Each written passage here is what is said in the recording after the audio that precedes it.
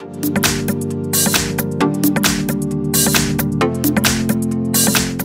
I've got LG K50 and let me show you how to add Google account on the following device. So at the very beginning you have to open the settings, then click on the general, so it's the last tab, go to the accounts, and now simply click on add account.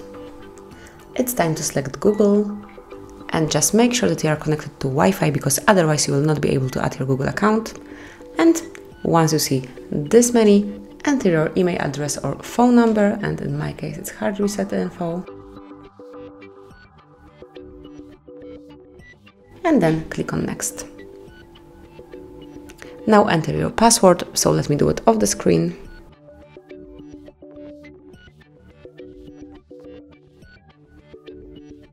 And as only it is done, click on next. Then come along with all Google Terms of Service, Google Play Terms of Service, and also privacy policy. If you will click on the links, you will be able to come along with the details. And if you agree with all the conditions, click on I agree.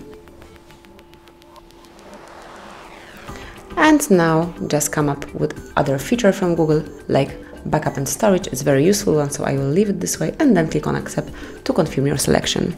And that would be all. As you can see, you've got Google account added to your LG. Congrats! Thank you for watching. Please subscribe our channel and leave the thumbs up.